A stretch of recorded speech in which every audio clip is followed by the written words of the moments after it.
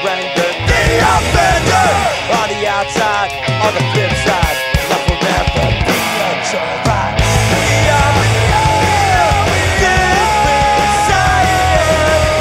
Hi, I'm Nick from Bridge City Sessions. I've got Yotam Ben Horin from Haifa, Israel. Hey, how's it going, Hello. dude? Good. How are you? I'm doing good. It's 10:30 a.m. over here. What time is it over there? Like 8:30? 8:40. So I'm guessing it's 10:40 for you, right? Oh yeah. No, man, I'm getting my times all mixed up. It's weird. I haven't gotten up this early to do one of these interviews. It's usually, later in the afternoon. But this is like regular show time for you. Like this is when you would actually be performing. Like normally. Yeah, totally. I either go on Instagram or Facebook. I try to, not overdo it, but I don't know if there's a thing as overdoing it, like, because due to the situation. So yeah, one day yes, one day no, 2 days no, 3 days yes. Yeah. So how's it been going in lockdown? Are you working at all? Or are you just staying home? And I've been actually productive as hell, like very creative. I taught myself how to play keyboards. I mean, I'm not great, but I got the idea of it and I practice every day. I'm doing these lives. I'm doing these like lyric canvases where I write songs I've written. I write it on like a canvas and people order it. And just been, also probably like you, trying to keep fit as much as I can. Yeah. And drink a lot of water. So it's been actually pretty good. It's been a good zoom out on life and on everything that was supposed to be during this time. And the biggest bummer is that I'm separated at the moment from my girlfriend. She's in Italy, and so I'm actually waiting to see her more than anything. Yeah, I can imagine. So what happened? You were in Italy and you had to go home, and what was the separation about? Well, I got back from Thailand. Like after the Useless ID tour in Japan, I was in Thailand for, I don't know, like 2 weeks. And then things started getting heavy in Israel. And in Thailand, it's kind of like the Corona thing kind of started. Like I was wearing masks every time I left the place I was staying at. But once I got back to Israel, there was this rule that whoever comes from abroad and Thailand as well, Japan, China, needs to stay in quarantine for 14 days. And then my girlfriend joined as well. And then they said, whoever comes from Italy needs to, so we're both like, oh, fuck this, we're out of here. So I flew with her to Italy. Yeah. And I was there like 5 days.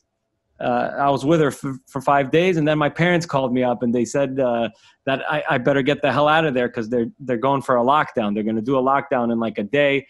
And they're stopping all the transportation, and there's the flights are getting canceled. So I booked us both a ticket last minute. We had like this little trip we wanted to do. We were supposed to be in Amsterdam. So once we got to the airport, we got there with the flight tickets that I had just bought, and they let me on the flight, and they stopped her at the front desk. They said, "You have an Italian passport. You have to stay. You can't fly." So. Yeah, it was bad. Like, I mean, we were both crying and looking at each other, and I knew that this would take a while. And now we're approaching the good news, but it's been a rough 2 months. Like it took me quite a while to like, all right, I can't be in depression. I have to do something. So I started doing these lives, and it just became like a thing. Yeah, that's been really cool. I've been watching you go live all the time, and it's been nice because, we can't see a lot of our friends, and everybody just started recording live streams, and it was just a good way to, see what other people are doing. And I've been tuning into a lot of those. So outside of doing live streams, let's see, you've done, you started a new project, Decomposers. Tell me a little bit about that. So Decomposers is a production team. It's all right. I think pretty much since Fat Mike put me together with John Kerry from Old Man Markley he said, you two have to make a band together. You two have to make music together. So I was like, okay, let's try it. So he put us together. Me and Johnny totally hit it off. and we've both known Mike forever. Mm-hmm. So we kind of like became this like you know, I wouldn't say a trio, but we started spending a lot of time together, the three of us. And Mike had been spending a lot of time with Baz, the guy from France that's been working with him on No Effects, and he did the musical. So I think in Mike's brain, he wanted to put us all together because he really appreciates what we each can give musically, and what we each offer something else, you know, like. I mean, Johnny and Baz, they're both great studio engineers. Mm-hmm. I also do like some studio engineering. I could record demos at home, but that's not like my strong spot. I'm very, you know, I could write a song like that. I have melodies in my head all day. Yeah. Sometimes I have lyrics as well. Yeah. So, you know, we each. So Mike, he kind of like, you know, brainstorming, and he's like, I want to make this a production team. Because we could do great things together. So he sent me off to do the Bomb Pops record. So I did the last Bomb Pops record, if you've heard it, Death in Venice Beach. And, okay, so you were involved in recording it? What's up? You were involved in recording the latest? Yeah. I produced it. Okay. It was Mike's doing. He paired me up with them because that was kind of like the spark of the whole Decomposers. Before it was called Decomposers, it was called Decom. It was you know, trying out names.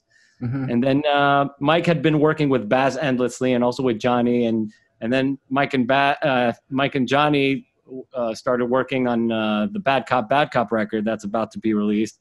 Mm-hmm. And they started working on Days and Days. So you know Days and Days. I saw they did a session. Mm-hmm. So it kind of like became a production team. And as we all know how to record ourselves pretty quick, we had this idea to record an album of Jewish prayers and turn them into punk rock, kind of like for fun. And that came out great. So so it looks like Decomposers is a band. Well, yeah, it kind of is. Yeah. So it's a thing. Yeah, I was kind of confused because I was looking up stuff, and I see, you know, there's 4 guys in the picture, and then there's a music video, and so I'm like, it says, you know, in the bio that you guys are a production team, but then I also see that you guys are kind of like a band. So it was just kind of confusing at first, and so I was just trying to get an idea of what was going on with that. Yes. So I mean, the Chabad Religion record, that's the Jewish prayer album that we did into like Bad Religion type punk rock. So that's actually all each one of us playing his instrument. Baz is on drums, Mike is on bass, me and Johnny guitar, and I'm singing, and they're doing backing. So it's kind of like a band. So I don't know where it's headed. It's pretty much the beginning, but there's a lot of stuff going on at the moment. Yeah. And we're in touch on a weekly basis, and, you know, brainstorming, sharing ideas. So yeah, it's pretty interesting. I've never been involved in something like this. You know, I'm just used to, you know me, I'm used to being on tour and just go. Yeah. So now it's kind of like taking a step back from touring. And I think that's what Fat Mike, he came out to see me a few times during those tours that I passed by even Bridge City. And at the last time I passed through, he was like, not the last time I passed through you, a time before that, he was like, man, you shouldn't be on the road all the time. I mean, we could do great things together. And so I took his advice. I thought it was good. I thought it was good advice. Sorry, I'm eating up my words here for dinner. Well, I mean, once you have, you know, your band thing for a while, you've had your solo projects going for a while. You've had Useless ID's been out forever. I mean, you've done all of that stuff. So I could see why you could, you know, take on a new, I don't know if that would be a career choice for you or just a new project, but that would definitely it's just a different, I mean, I've been on the road for like 5 years, almost 5 years straight. I Frank Turnered myself on the road, you know, from all the singer songwriters, Frank Turner, I think he's on the road like all the time. So I kind of did the same. And I played and I enjoyed it. I enjoyed every minute of it. But, you know, almost 3 years back, I met my girlfriend, and then that started to be a thing. Like, at some point we want to live together, but I'm just like traveling all over the place. She's still studying university. And so I think just taking a step back, I mean, it's not that I don't want to tour ever again. I do want to tour, but I just don't want to be on the road all the time, because it just drains everything. And it didn't, I don't think like from the last few tours I benefited as much as I did when I just started going out alone. You know what I mean? Yeah. Yeah. Cause let's say, for example, with Useless ID, we could do like a week and a half, or we could do like a week in Japan, and then we do like 2 weeks in Europe. And that's great. But I don't think any of us would want to be on the road for 3 months, you know? Oh yeah. Yeah, it's rough, especially, you get older, you have families and, girlfriends and kids, it's like you can't just, take off for that long. You got responsibilities at home, and, it's understandable. Of course. And, it's kind of like, I want to experience, I guess, everything that life has to offer in that sense. So I've never really experienced a normal relationship. I mean, even the relationship I'm in now is kind of crazy because it's long distance. But when we're together, it's like the best relationship I've ever had in my life. So I don't want to lose that, and she doesn't want to lose it either. So I want to see what if I put my energy into that, because I've never done that. I've always been on the road, and I'm always used to, being with the three or four dudes in a van and driving all over places. And it's just a different perspective on everything. So if you had a chance to settle down, kind of after doing all this stuff, are you thinking that your home is going to stay in Israel, or were you thinking that maybe one day you would, move to Italy, or what was? Yeah, I mean, I don't feel like my home is Israel. I feel like for the past few years, I kind of, Israel is the place where I just kind of chill and say hi to my mom and hang out. And I have like the whole setup here with all my records. And this is my brother's old room. So I kind of took over. I made it into a music room, and it's such a mess. But as far as living, I was trying to live I was living in the US for like almost, 4 months. Since September. And then my visa was about to expire. So I thought, just to get out, and we had the Useless ID tour in Japan. So I kind of like made everything so I eventually come back. But then the whole Corona thing started. So I kind of made my move to the US. But now that my girlfriend Paula, she's going to finish with her studies. So we want to decide together what we shall do. Yeah. Here gotcha. We go again. Yeah. Well, hopefully after the virus is, everybody is all safe and people can be around each other, you guys can, reunite and, carry on with your plans. And yeah, of course. Yeah, I'm looking forward to it. Yeah, that'll be really exciting. So aside from Decomposers, you've got also another project, Tommy and June. And why don't you tell me a little bit about that? Okay, so one of the last times I played San Francisco, Fat Mike came out to see the show. I think I mentioned it before. And when I was done with my set, he came on stage and he told me, man, I got to produce your next record. I got to do something with you. You shouldn't be playing in front of 20 people. So I said, okay. So I slept at his house. We hung out and everything was cool. And then my next flight was to Paris to meet my girlfriend. So I flew to Paris. A few days later, Fat Mike calls me and he says, okay, I got it. I'm not going to produce your record. I want to put you in touch with another singer-songwriter that he's great. He has a great voice, and I think you two are going to make magic together. So I'm like, okay. So he tells me about John Kerry, and I knew Old Man Markley, but I wasn't familiar with Johnny. I've never met him. So I'm like, okay. And I'm looking over to Paula and I'm like, well, what do you think? He's like, so she's like, you should go for it. I mean, you got nothing to lose. I'm like, okay. So Johnny recorded, I didn't mention this before. Johnny recorded on a backing vocal on one of the voice memos I had sent to Mike, and Mike sent it to me. And I thought it was kind of weird. The harmonies were a bit off, but I could hear that Johnny had a good voice. And he's like, Mike's like, so you see, it's great, right? So you two could make a band together. And I'm like, okay.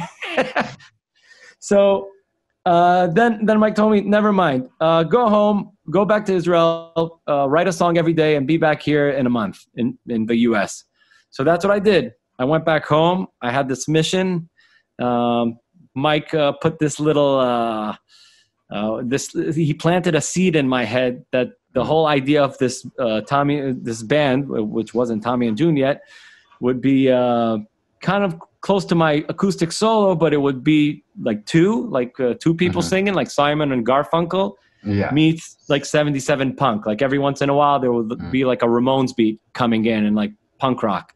So I kind of knew like where I was headed with the writing. I tried to like not, when I'm just writing a solo record, I don't really think too much. I just like write like my feelings and my thoughts and whatever comes out. But over here, I was pretty much, dead set on. I had a vision. So when I came back to the U.S., Johnny picked me up from the airport. We went to his house. We hit it off as friends right away. Like a lot of the mutual things that we both love, and we got to work right away on demos. And that's how the whole thing started. And eventually we'd let Mike hear what we were up to, and he'd give his thoughts. We'd decide which songs we would be working on, which songs would be left aside. And we were calling it Lab Rats the whole time, since Johnny, who hasn't had a band for a while, since Old Man Markley broke up, he wanted to form like a hardcore band and call it the Lab Rats. And he showed me like the cover. It was like the Lab Rats taking out the trash, or like throwing out the trash. I don't know. Yeah. So I like the name.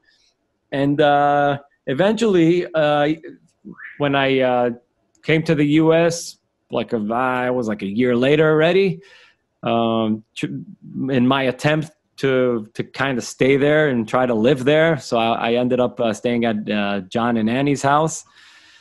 So I on one of the days I was reading Gene Simmons' book. He has this book about I forgot the name of it. It's probably called Growing Rich or something like that, or Getting Rich. So he talks a lot about marketing and trademark and how much the name is important. So that got me thinking about the whole Yotam thing. And I'm like, you know what? Maybe I shouldn't go Yotam on this album, because Johnny was already supposed to be like this mystery guy. Like, so he was June. So in the credits, it was written Lab Rats or Yotam and June. And I just thought of something. I was like, well, my name was Tommy when I was a little kid, when I was growing up in Brooklyn. So maybe I'll present that to Mike. And I came to Mike, who was sitting in one of the rooms. And I said, well, what do you think if we write Lab Rats or Tommy and June? And then he looks over to me and he said, that's the name, Tommy and June. So that's Mike being brilliant over there, because I didn't see that. So it seems like he's just got all these ideas for you, and it's just kind of like, yo, Tom, hey, you should do this, you should do that. Do you guys have anything recorded yet? Or I know that when you played Tommy and June? Yeah. Oh yeah, the album's out. Oh, okay. For some reason, with all of the links and stuff that you post, I just haven't come across it yet. Yeah. So it's everywhere. It's on Spotify and iTunes, and I think we actually have a good batch of songs for the next Tommy and June record. I've been playing in my lives. I've been trying out all these new songs and all these older, newer songs, and people are digging most of them. So I'm thinking, I think we got the bunch here. Yeah. I've booked you to play some of your solo shows in Portland, and I noticed the last one that you did at the studio, you played at least a tune or two from Tommy and June. And I played. Yeah. It's hard to really tell the difference between your solo stuff and the stuff that you are writing with Tommy and June. Is that something that is just super close to your solo stuff and you're just adding another vocalist, or you were saying that you're trying to focus on a different style with Tommy? Well, the state of mind was different. I mean, with my solo stuff, my first solo record was kind of like a build up. So it was kind of like just it's very not cliche, but many people have said it, that your first record is like kind of like a compilation of all the years you've kept certain songs. I have a song from like 2003 on my first record, and another song from like 2008. Yeah. And then the next record I've written actually came out of writing Useless ID's album, State is Burning. So I had all these songs that were kind of folkier. And so that's what became California Sounds, because I just like took the bunch of those songs. I played them on the road for 2 months straight, went into the studio, recorded it in 2 days, called it an album. The next one, I was still on the road, and that was the album that I would do with Joey Cape. So I was writing on the road. I was trying to write a song a day, and that lasted 2 weeks. After 2 weeks, I was like, all right, enough. But some of those songs made the cut. It's weird. It's weird how, like, you know, you could sit at home and like overthink things and like, okay, what am I going to write a song about? And then you're sitting like in the middle of like Fayetteville, Arkansas, whatever that place is called. And you have like 10 minutes before you go on stage, you go into the car and you write the song, The Good Son. So I don't know. It's like that. I'll be doing something and something will just pop in my head and I'll just run over and play my guitar real quick. And it's crazy how it works. Such a mystery. So how was doing the 1 week recording? I've seen a lot of artists do that, and I haven't really talked to anybody that has worked with Joey. You know, what's that experience like? Well, it's an interesting experience. I mean, Joey's a very interesting person. He's very involved.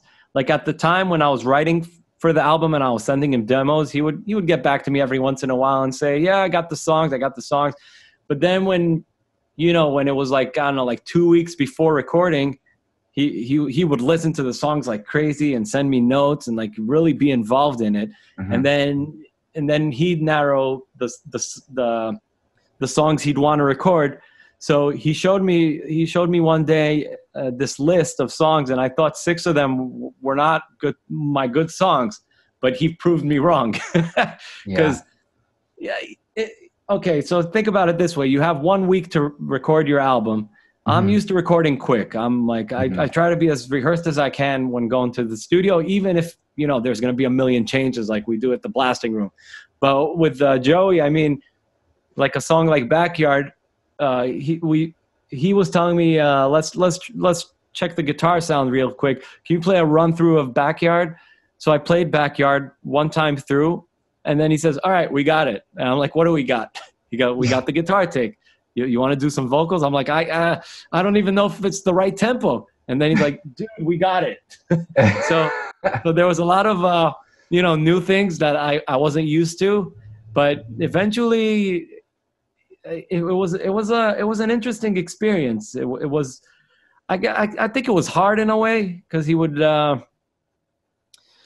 he'd kind of like really get into your lyrics, and like Joey would ask me, why are you singing this line? What do you mean?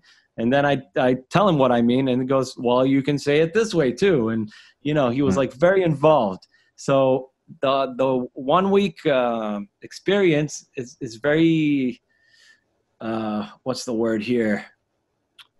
Well, I'm at a loss for words. It's very not preserved, but you get the idea. You get the idea of what I'm talking about. It's you have this certain amount of time to do this, and I did 12 songs. Normally they do 10 songs, but since my songs were short, so yeah, it was a good experience. Do you think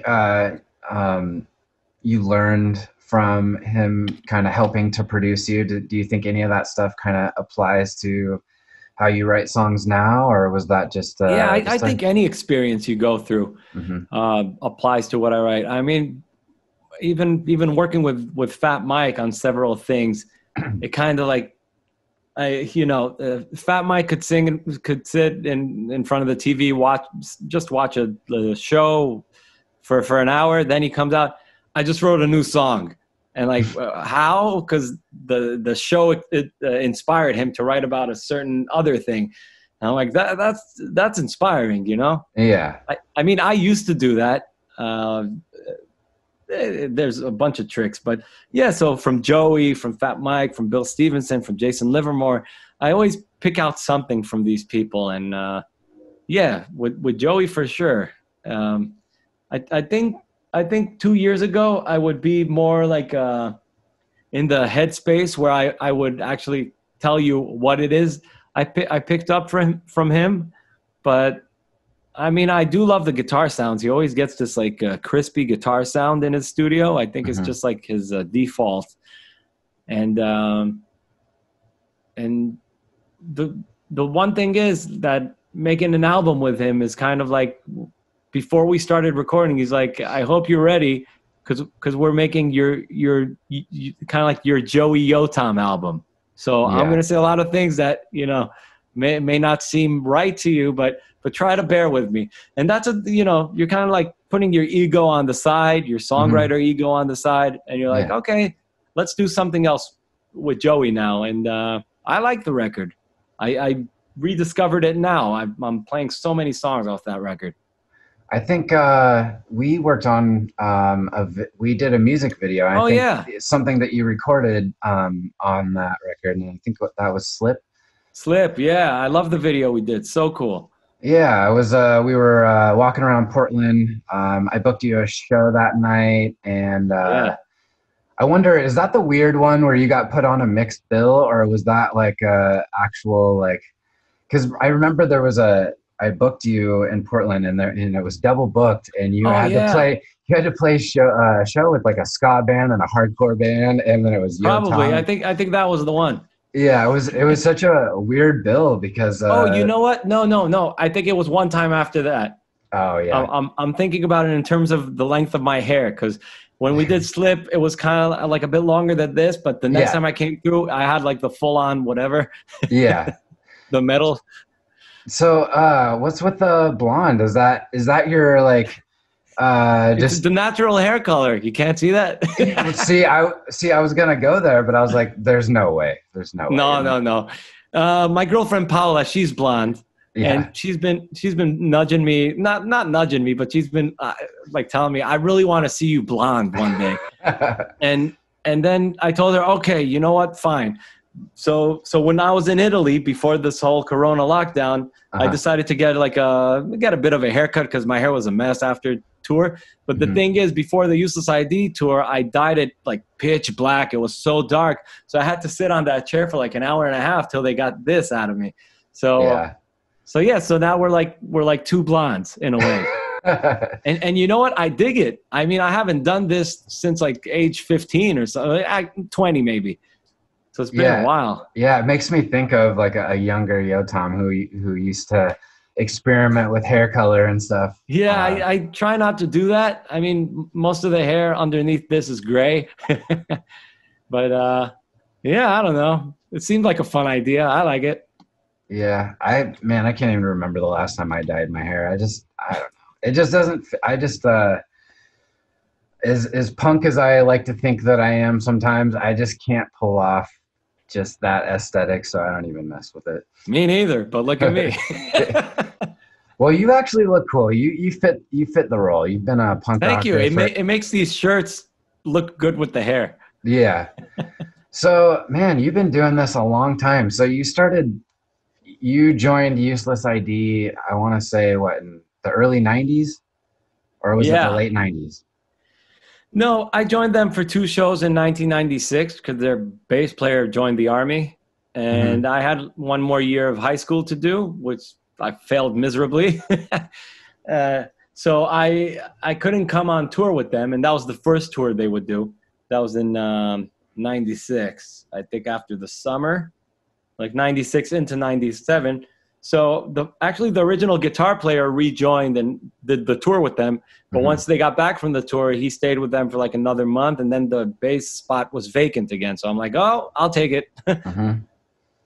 Yeah. So I think you could say from 97. 97. And when you first joined, was that still like on the bands? Like you guys had your own label, like Falafel Records, or is that? Yeah. Is that still going, or is that just? No, there were a few releases. I think maybe 5 or something, and it was kind of Useless ID's label. Guy and Ishai were they were the guys. Yeah, they were the ones kind of like running the show on that. But I mean, like for the longest time, I was pretty pretty passive in my input to the band. I was like, I joined in as a bass player, and I would do the occasional scream here and there. Yeah. So it took a few years till I brought up a bunch of songs, and they were like, oh, maybe you should try singing them because they're very personal. So you weren't the lead singer when you first joined? No. I was just the bass player, and I was actually fine with that role because I've always had these other bands where I like hardcore bands and that where I was the lead singer, or you know, like Gorilla Biscuits type bands where I'll just scream and all, and like, so that was fine for me. So yeah, Useless ID, I'll play bass. So after you joined for a while, you guys ended up hooking up with Kung Fu Records? Yeah. That was, I just, it's funny you mention it because I just had Chris Rowe on my Instagram and we brought up all these memories. So that's actually Chris Rowe's doing. He opened the gate for Useless ID in the US. So we had 2 shows booked for the same day, one at the Old Ironsides in Sacramento and one at the Cocodrie in San Francisco. I think they're like 2 hours apart, 2 hours and a half. So we were in a hurry. And once we got there, and we knew the Ataris were playing and we already had liked them. So once we got there, we saw the list of bands outside and the Atari's name was crossed out. And I'm telling the guys, shit, we missed them. So we're getting out of the van. And then this like blonde, spiky dude comes out, carrying his amp. And I'm like, hey, dude, did the Ataris play yet? And he goes, yeah, we did. I am the Ataris. Nice to meet you, Chris. And then, and that was like my first encounter with him. So we exchanged phone numbers, and he gave us a recording that I just made, and we gave them, I think, a cassette of our first CD, like a recording. And Chris got back to us after a while that he really, he really appreciated that we're coming from Israel to tour the U.S., because that was kind of unheard of back in the day, that a DIY punk band. Because for like successful mainstream Israeli artists, this is the funny thing. A tour is always like 4 shows. It's like New York, Los Angeles, like these these like 4 dots on the map, like spread out in the whole U.S. And I'm like, that's not a fucking tour. A tour is getting in the van and going for 2 months and like, sleeping on floors. So he really appreciated that's what we were doing. And he told me that, and you guys sounded great. I really liked the songs. So I wanted to help you guys out. And I spoke to Joe from the Vandals, and I told him I want to do a split CD with Useless ID. So that's how it kind of started, the split CD with the Ataris. Oh, that's pretty cool. But Chris isn't really like running the label. He's just kind of like a guy.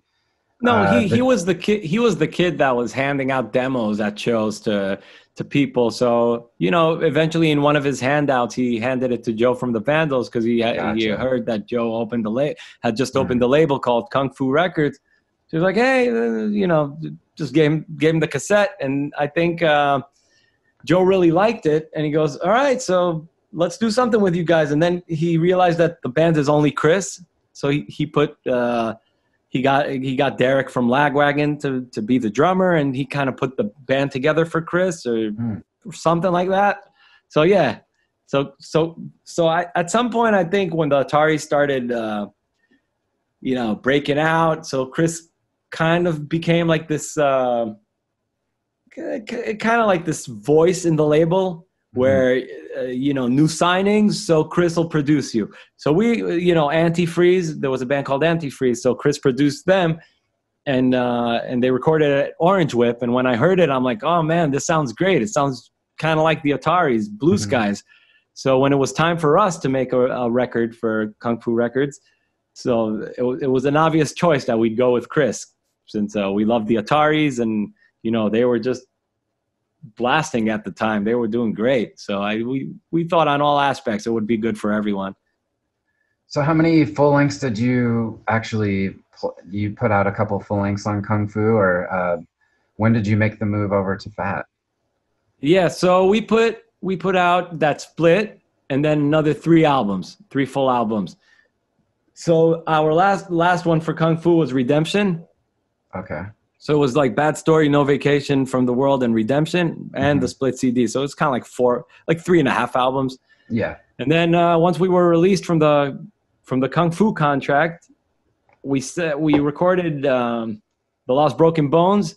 We sent it to Fat Records, and from what I remember, I think Mike liked it, but the office was okay with it. They were like, it's all right. So, and I mean, with Fat Records, you need everyone to be super excited about, because they're going to be working the album when it comes out. So if they're not excited, what are you going to do, right? Yeah.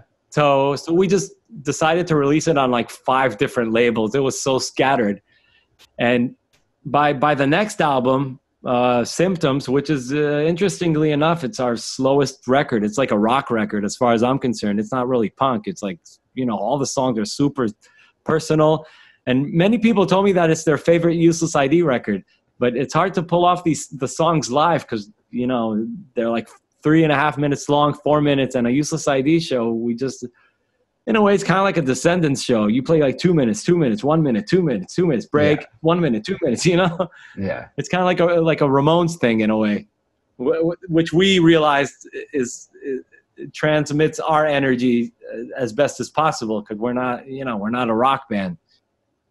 So when we were done with that album, we spoke to Bill and we said, hey, you mind talking to Fat Mike again for us? So Bill did. Bill spoke to Fat Mike. Also Brandon from Teenage Bottle Rocket. He was a good buddy, and we're sad that he's gone. So I think they were both sitting on Mike, and eventually Mike's like, yeah, what, fuck it. Yeah, I like this record. And the next record we did, State is Burning, I think that was the record that was supposed to be on Fat. So that record, Symptoms, was just kind of like a record to kind of get yourself in the door. And then when you got in the door, you recorded State is Burning. Yeah. And so is that one you did with the Blasting Room? Yeah, that's another one we did with the Blasting Room. And after Symptoms, we realized that live, we only play like 2 songs from that record, and then the 2 songs went down to 1. And we're like, okay, we can't make another slow record. This, like, it's Lost Broken Bones was slow, and this one was even slower in a way. So we decided, you know what, how about we just go back? I mean, we spoke about it, and then that's what I did. I'm like, why did I fall in love with punk rock? Why did I fall in love with melodic punk? What was it that drew me into this music, in the first place? Because eventually we ended up making a slow, a heavy rock album. Yeah. So I listened to Bad Religion Suffer. I listened to Gorilla Biscuits. I listened to, like, Your Shirt Propaganda. I listened to Lagwagon, No Use for a Name, No Effects. I got like surrounded by that, like, obsessively. And I'm like, okay, now it's time to write a record, So, but it's interesting. I started writing the album, and the songs that were coming weren't good, And then I decided, all right, fuck it, I'm going on tour, and I left Israel for like a half a year and did my whole California Sounds experience all over the U.S. When I came back, I think we had already booked studio time, and there were like several songs already. But my state of mind was different already. I'm like, I had this like new experience in my life. So I kind of knew what to add into the mix to make it a great album, and not just, like a bunch of songs, It's hard to imagine that you had songs for that record that weren't good, because every single song on that record, from the moment you started, it's just the energy on it. And, Thank you. It's got like a, it's fast. It's, there's some short songs, and it just seems like just really well written, and it's got kind of a political theme to it. And when you went into writing that, was any of the experiences of the state of things and how life is right now that really helped you write lyrics for that, or like what made you go with the theme "State is Burning"? Well, State is Burning was originally a song I wrote. Okay. And I was kind of like, this happens sometimes to artists. You write a song and the subconscious is working, the back of your mind is working. It's all like, wired, and it's coming out on paper. And then I read the lyrics and I'm like, holy shit, this is like so not my style to write, that the state is burning and why it's burning and why I'm pissed off. Mm-hmm. So I actually let my dad read the lyrics, and he told me, do not release this song. And I'm like, all right, cool. I will release this song. So I had that song before I went on my little venture, and that kind of set the tone for the whole thing. Because I knew for the longest time, like, for example, a guy from Useless ID, he's very involved politically. He always knows what's going on the news. He always knows, like, Bibi Netanyahu and all that stuff. And like, he's aware of it. So he was like dying for the longest time that we'd have some politics in our music, because I was just writing about, my personal stuff, and I am the main writer. Yeah. But once that whole thing opened up with State is Burning, I tried to, kind of like abandon my feelings for a while. I'm like, okay, I could write about that stuff for my solo record, whatever. I'll leave that on the side. So I just started, I wouldn't say be interested, and I wasn't really like watching the news, but I was aware of it on my feed all the time. Mm-hmm. So it kind of made its way into the lyrics, because that's where my head was at the time. But I don't think I'm going to make another record like that, because I'm not a political guy. I'm just not. Yeah, it's hard to when you get political like that, you can definitely set that theme for your band really quick, Yeah. And I don't think you guys are trying to be like Anti-Flag.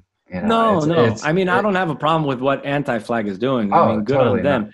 They it's their thing, Mm-hmm. that's what Yeah. what Anti-Flag is. With Useless Yeah. ID, I think with us, it's like every album we released, we're like, okay, what could we do now? And it'll still sound like us, as long as the songs are great. That's what we always, I've tried a few times to have like a vision for an album, Mm-hmm. but that always goes to hell, because, some songs for that specific vision, I mean, when you have that vision, it kind of, in a way, could close you up.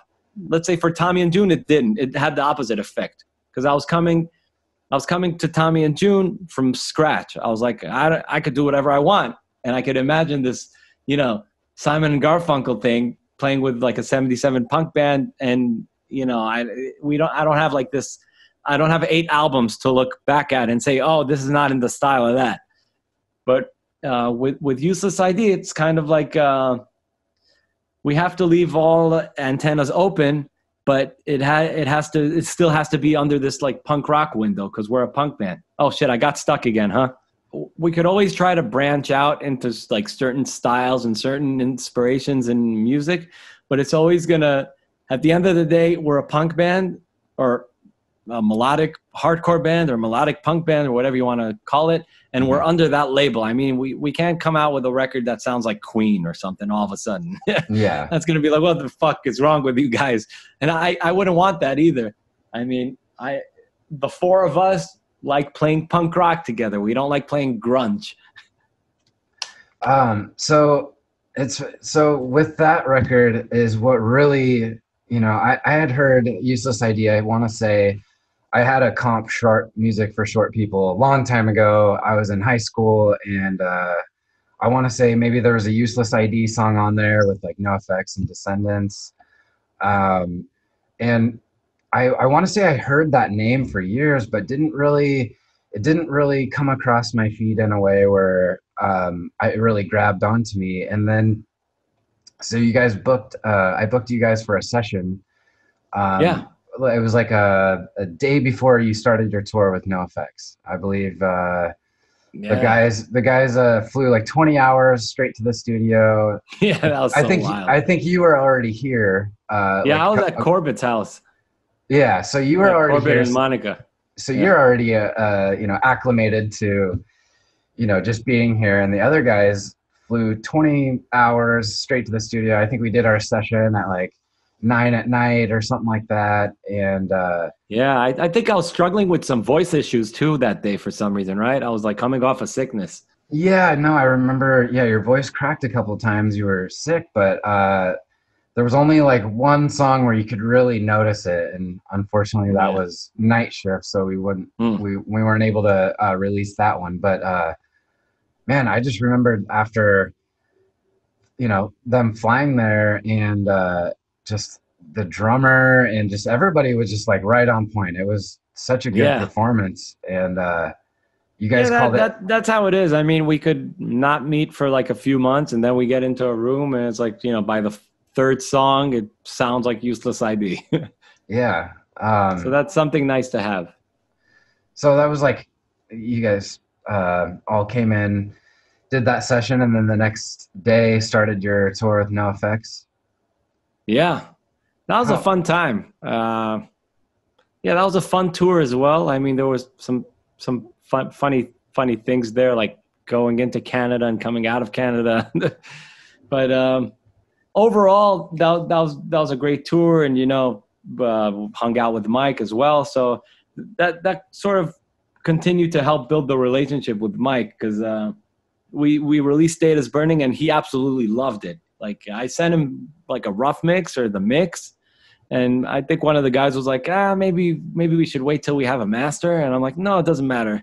Whatever happens. So we sent it to him, and he got back to me like the same night. It's like, I'd be honored to release this great record, something like that, in the email. So Yeah, we got the tour eventually. yeah, that was definitely the record that, after that session, and I really got to know what Useless ID was about. Man, I fell in love with that CD. I want to say, songs like Stopwatch, Borrowed Time, Land of Idiocracy, all the songs that you did in the session, plus a few more are just, yeah, they were just so catchy. I could not stop listening to it.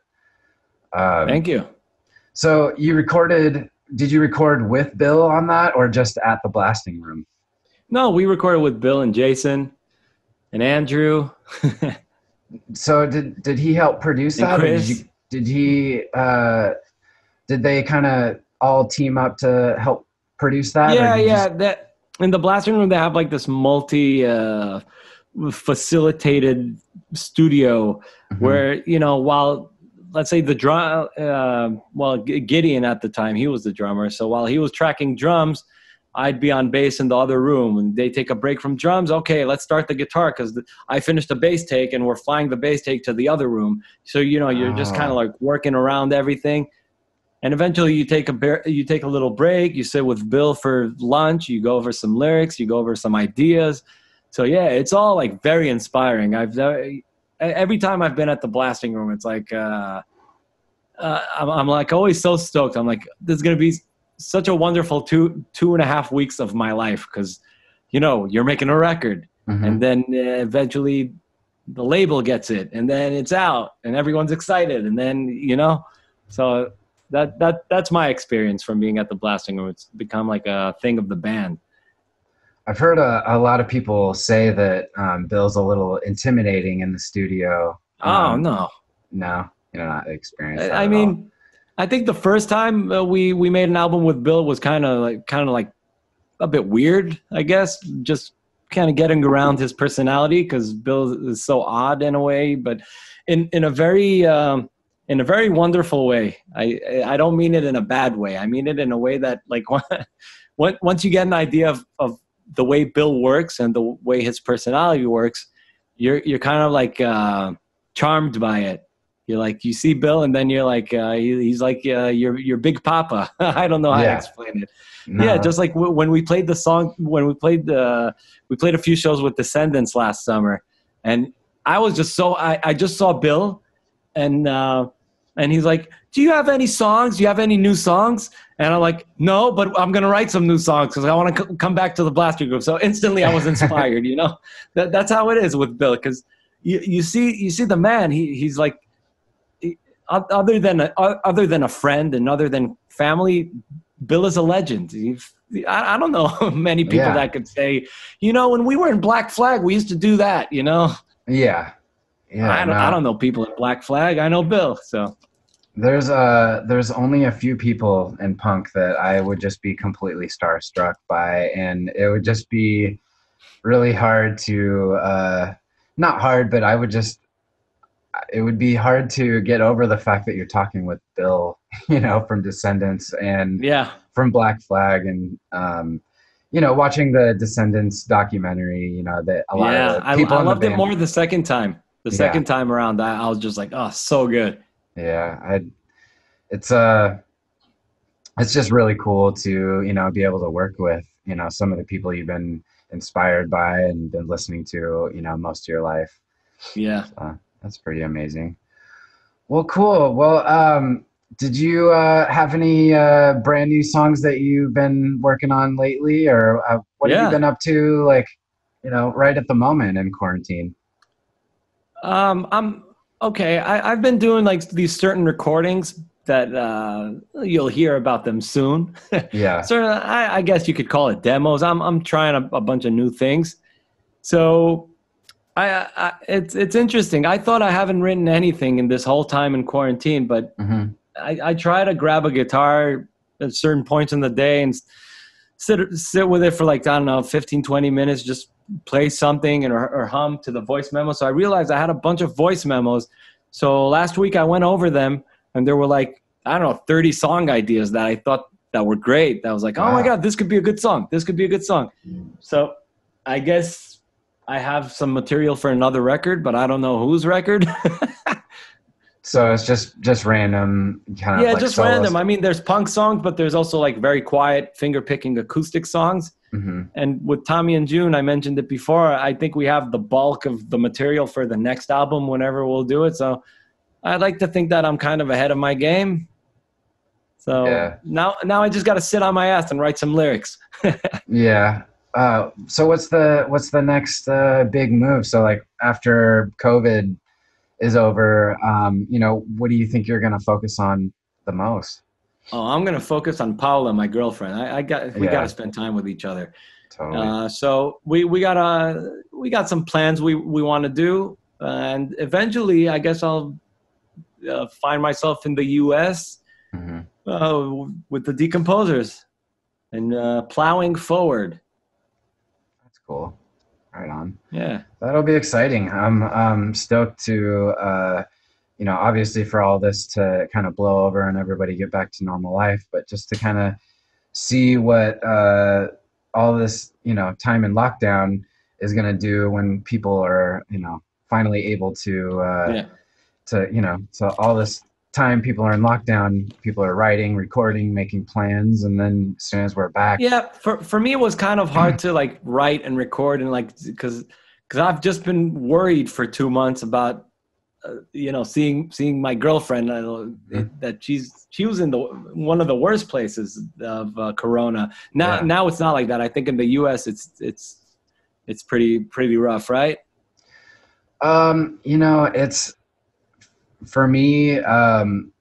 I had to stop looking at the updates because I got this update on an app on my phone, and it would give me updates every day, and I would see the numbers just getting higher and higher, the deaths, the people recovered and people sick. And it's just, I was already kind of starting to get into a depression because I'm just kind of isolated. And so I stopped looking at the updates, and, who wants to see Trump every day giving speeches and stuff? So I stopped looking at anything regarding the news. And now what I hear is businesses are starting to open up, but I'm a little skeptical. I personally still want to kind of just stay low and see what this next surge of businesses opening does, because to me it seems like people are just going to respread the virus, and we'll have another wave of this. So I truly hope not. Well, at least if that too. happens, I got to be with my gal, and then the world can, I don't know, do it at once. I'm joking, but I really hope that I'm trying to stay as cautious as I can. I leave the house, I'm with a mask. I try not to be out I was supposed to stay in quarantine in the beginning for 14 days. At the end, I stayed for like a month. I don't think I left the house. I was like, Yeah. I'm not going out. So, yeah, it's not really worth the risk, but I think exactly. what we're planning on doing is next month we're going to try to see if we can pull off doing some sessions, and I think we've talked about some precautions that we could take. There's some antibody tests that you can do now to Cool. see if you've had COVID, or if you're, like, there's a lot more testing available to the public now, and hopefully we can make something work and get back to business next month. Because man, I am just like, I'm losing it here. I just have I have working out, and I got my screen press here, and so I can work and do a couple things, but without having new sessions or be able to work with other musicians, it's just getting a little stir crazy over here. Yeah, I know what you mean. I met Corey last week, so that was fun. I haven't seen him in like ages. Yeah. Yeah. Corey, The drummer of Useless ID. oh yeah. And Spit. Oh, totally. Yeah, Corey's awesome, man. That guy. Yeah, So, he's great. so is Spit the band that he plays drums with you, like the hardcore band, but he also he sings for a hardcore. He sings in Kids Insane. Yeah, everyone got like a million bands here. Yeah, it's crazy. I had no idea he was even a vocalist, and that talented. It's like everybody. Yeah, he's one of these people that he's great at what he does. You put him as a singer, he'll kill it. Drummer, he'll kill it. So yeah. I don't know. Man, he's amazing. Yeah. So are you? Do you have any live shows booked coming up, or anything that you want to plug to kind of give your fans an idea of what's coming up? Well, they could stay tuned on my music page, Yotam Ben Horin. It's a bit different than my name. Mm-hmm. I do shows like, I think like 2 or 3 times a week, maybe two times a week there. On Instagram, I do shows on Yotam Ben Horin, so they could check it out. And yeah, that's what I've been doing. Awesome. Any merch or anything that you want to? Yeah, I've actually been doing these like lyric canvases.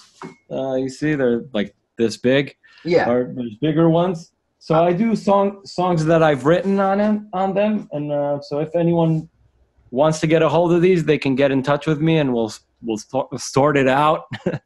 So awesome. I do that. I have some CDs, 7 inches, if people are into it.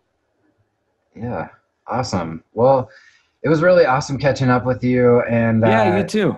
Yeah, and thanks for being a guest.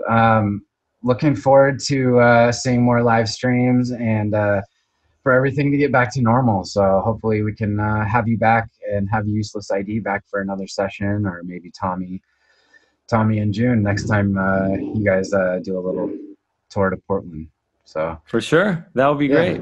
Yeah, awesome. Well, take care, and we'll talk to you soon. All right, buddy. Take care. All right. Thank you. Onto the sun. Onto the sun. Onto the sun. Onto the sun. Onto the sun. So get it on.